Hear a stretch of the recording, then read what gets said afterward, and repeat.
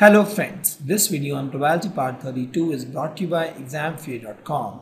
No more fear from exam. Before watching the video, please make sure that you have watched part 1 to part 31.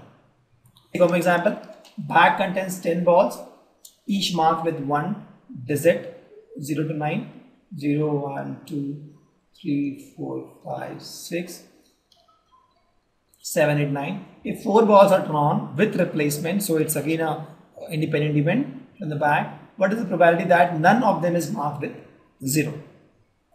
So let's assume that success is marked with 0. So my probability of success will become 1 by 10 because one of the balls is marked with 0 and probability of failure is 9 by 10. We have to find the probability of not even a single is marked with 0. That is, I have to find probability of x equal to 0. That is, n is what? There are 4 balls drawn. 4, C0. Success is 1 by 10 to the power 0. Failure is 9 by 10 to the power 4 minus 0. So if we solve that, this comes out to be 9 by 10 to the power 4. That is the answer. Simple one. Let's take one example. In examination, 20 questions are true-false type. A student tosses a coin and to determine the question whether what is the answer he should give. If head, he answers true. Right?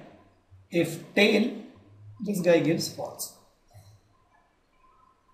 Find the probability that he answers at least 12 questions correctly. Correct? That is the question probability we have. Correctly in the sense true. Find the question probability that this guy is having 12 questions marked as true. Okay. So let's suppose that success is getting true. So probability of success is 1 by 2 and probability of failure is 1 by 2 because you are tossing a coin, so half times you get true, half times you get false, right? So I am looking for probability of at least 12, that is x equal to 12 plus 30 till 20, right? It can be 12, 30 because the question is the minimum 12 he should go true. He can give 13 also true, 20 also true. So this is nothing but n is 20, 20 cx, that is 12, probability of this guy is 12. So let's find p x to the power x first.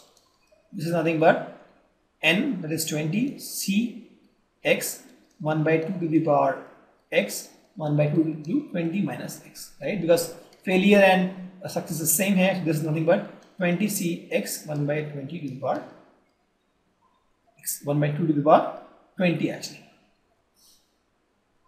So this becomes 1 by 2 to the power 20 plus 20 c 13 1 by 2 to the power 20. You keep doing this 20 c 20 1 by 2 to the power 20. Correct? So if you take 1 by 20 1 by 2 to the power 20 is common here. This becomes 20 c 12 plus 20 c 13 dot dot till 20 c 20, and that is my answer. Simple one.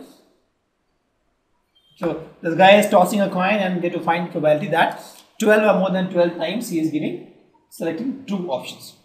Correct? So in a multiple choice question with 3 possible answers for each of the 5 questions, there are 5 questions, n is equal to 5. What is the probability that the candidate will get 4 or more correct answers?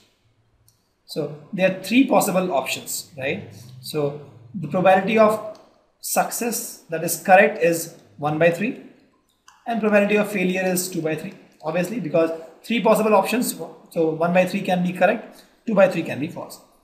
I am looking for condition where 4 or more, that is probability of x equal to 4 and 5, because there are 5 questions, at the max 5 can be correct. So I am looking for this plus this. So this becomes 5 is the n, c4.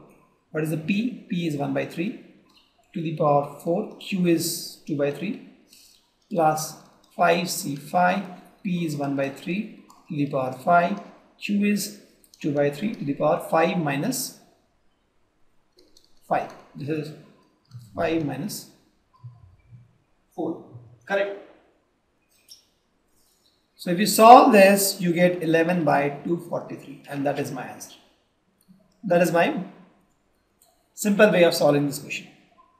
Correct? So you have 3 possible options. The probability of success is 1 by 3, failure is 2 by 3. You define the probability where at least 4 or 5 questions are correct, and that's what we found using Bernolli's trial. Suppose X has a binomial distribution B6 1 by 2. Show that X is equal to 3 is the most likely outcome. When you say X, this guy, that means my N is equal to 6 and my P is equal to 1 by 2. That is what it means. And from this I can find Q also. Q is 1 minus 1 by 2. That is 1 by 2. I am asked to find that P of X is equal to 3 is max, where N is equal to 6, P is 1 by 2, Q is 1 by 2. That's what I have to prove. So let's find these values, right? So let's see the value of what you get is P X is equal to X is nothing but N 6 C X, P is 1 by 2 to the power X, Q is 1 by 2 to the power 6 minus X. That is nothing but 6 C X 1 by 2 to the power 6. Correct? So if you see P of X is equal to 0 is nothing but 660 into 1 by 2 to the power 6. So this is anyway common for all. So I'll focus more on this into, okay, I'll write this 1 by 2 to the power 6. X is equal to 1 also, if you see, nothing but 6C1 1 by 2 to the power 6. P of X is equal to 2 if you want, it will be 6C2 1 by 2 to the power 6. P of X is equal to 3 if you found, this is 6C3 1 by 2 to the power 6. P of X is equal to 4 you find, this is 6C4 1 by 2 to the power 6. P of X is equal to 5 you find, that is 6C5 1 by 2 to the power 6. And P of X is equal to 6 you find, this is 6 1 by 2 to the power 6. That's what it is.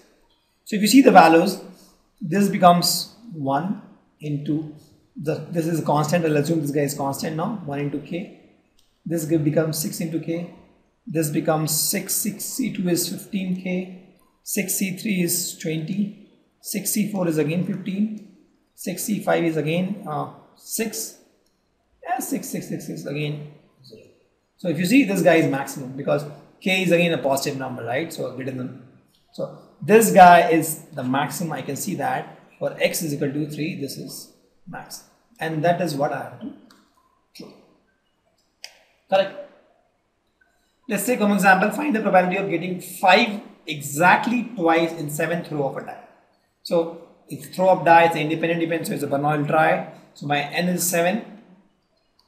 I have to get exactly 5, right? So I have to get P of X is equal to 5, where my success is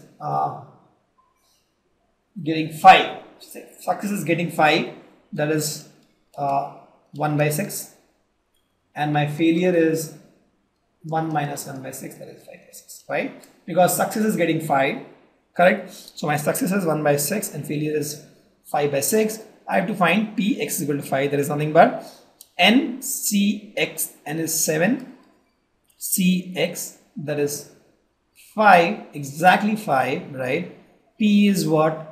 1 by 6 to the power 5. Q is what? 5 by 6 to the power 7 minus 5. Correct? Find the probability of getting 5 exactly twice. Sorry, exactly twice. This is 2 actually. So I'm giving the wrong thing. This becomes 7C2, 1 by 6 to the power 5, 5 by 6 to the power 7 minus 2. 1 by 6 to the 2. Right? Because the formula is NCX, P to the power X, Q to the power N minus X, right? So N is 7, X is 2. So you solve this, you get 7 by 12 into 5 by 6 to the power 5. And that is my answer. Correct? Because I'm looking for exactly twice. Getting 5 exactly twice. So here X is equal to Let's take the last example of this Bernolli style. It's known that 10% of certain articles are defective. So find the probability of that the random sample of 12 articles n is equal to 12, 9 are defective. So x is equal to 9. So it says that defective I have to find. So let me assume that success is equal to defective. So probability of success will come out to be 10%. That is 1 by 10. And probability of failure will be 1 minus 1 by 10, that is 9 by 10. Correct? So my here n is equal to 12 because 12 articles. I'm looking for x defective, 9 defective. I'm looking for x is equal to 9. So this becomes ncx p to the power x q to the power n minus x. What is the value of n? 12, x 9, p 1 by 10 to the power x, that is 9, q is 9 by 10 to the power n minus x, that is 12. It's 9. To solve this is nothing but 22 by 9 cube by 10 to the power 11. And that is my answer. Thank you. Visit examfear.com to watch free educational videos, try free online tests, get the best quality study materials, study from the best tutors and mentors, and much more. Thanks once again.